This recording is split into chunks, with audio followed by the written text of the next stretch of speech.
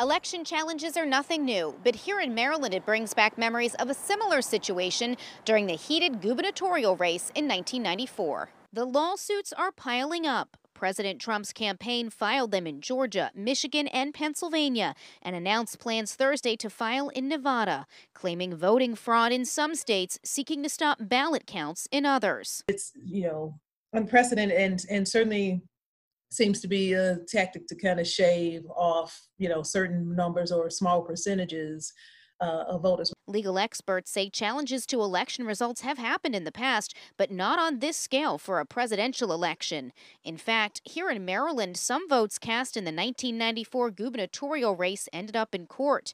Republican Ellen Sauerbrey challenged results that led Democrat Paris Glendening to victory.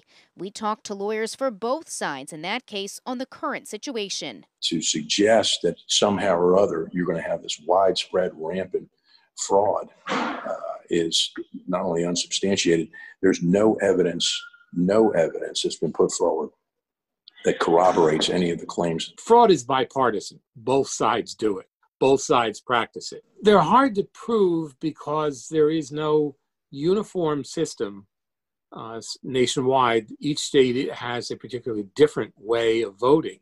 Manner and method of voting. Some of the Trump campaign lawsuits have already been thrown out by state courts. Others could end up in front of the Supreme Court. It's doubtful that any of these lawsuits will change the outcome, or in many respects even stall the process. I don't think we're going to have a Bush v. Gore type of situation where certainly the